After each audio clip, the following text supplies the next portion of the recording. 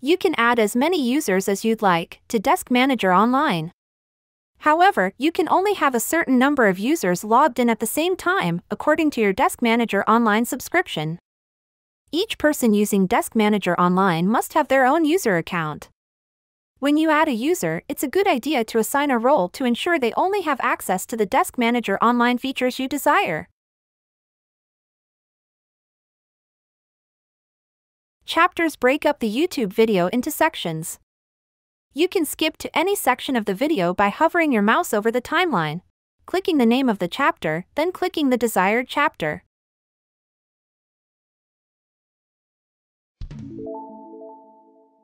Add a new user. First, click the Settings cogwheel located at the bottom of the leftmost sidebar. Under the Organization category, click Users. This is the User Settings page, which contains a list of every user on your account. You can edit any user by clicking on the user's name.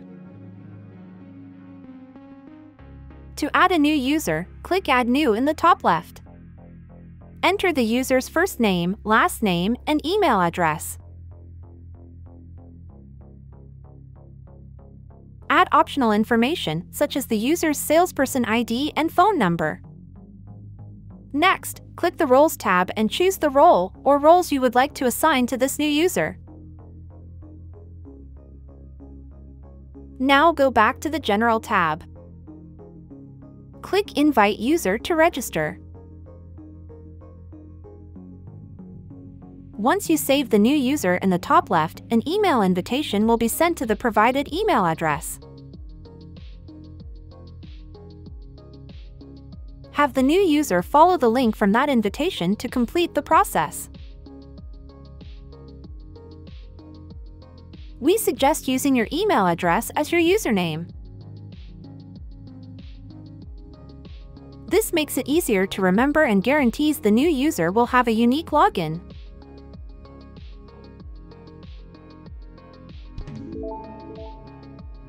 Multi-factor authentication.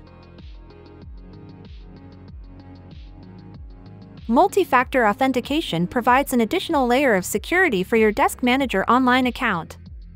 When enabled, you will receive either a text message or email containing a code upon login. You will then provide the code to DeskManager Online. The idea behind this is that you need to both know the account password as well as have access to your phone/email account to gain access to DeskManager Online. To begin, open your user list and click the user for which you would like to enable multi-factor authentication.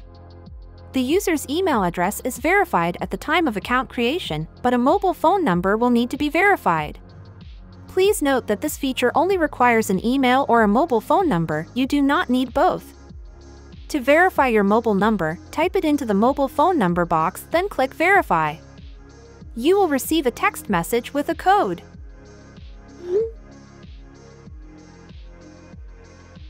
Simply type this code in and click Verify. Next, check the Enable Multi-Factor Authentication checkbox and then click Save at the top of the page.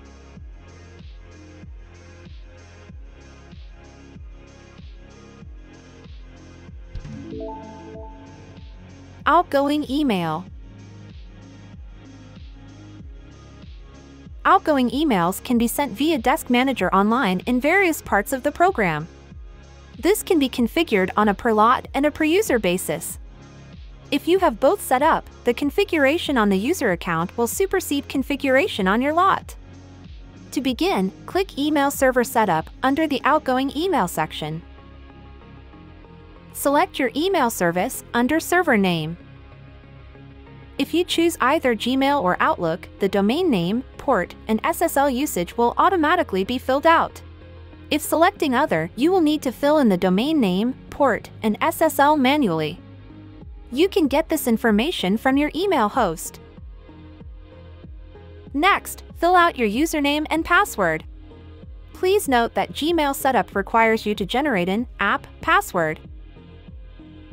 For instructions on getting this app password, please contact technical support.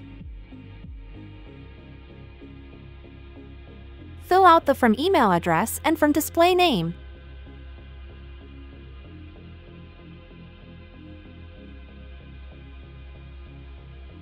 Check the Enable User Outgoing Email Settings checkbox if you would like the user email configuration settings to override any email settings on your lot.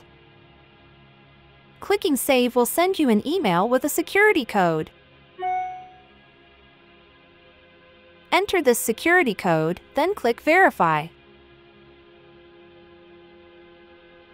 Once verified, you will see an Email Setting Verified message above your email configuration information. You can make changes to your configuration at any time by clicking Click Here if you want to change the setting.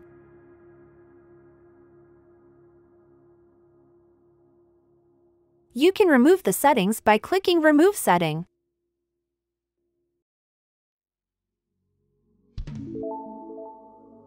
Linking a user to WebManager.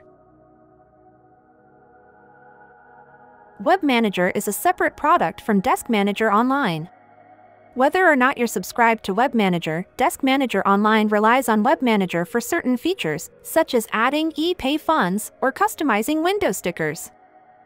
For this reason, it's a good idea to at least have one DeskManager Online user account linked to WebManager. This allows the user to use the same username and password for both products. At the bottom of a user's setup page is the linked WebManager account section. Click Create WebManager Account to create a new identical WebManager account for this DeskManager user. Set the role for access level in WebManager.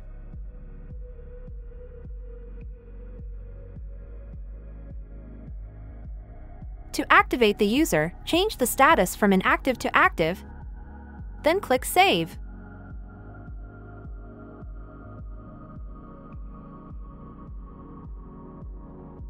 Alternatively, if this user had a WebManager account prior to creating a DeskManager account, the user could link their accounts. Clicking Link Existing Account will show a list of existing user accounts in WebManager. Select the WebManager user account you would like to link with this user in DeskManager. To verify this link and log into WebManager, click the WebManager Marketing button on the leftmost sidebar. This will open a new tab to log into WebManager. You should be logged in automatically.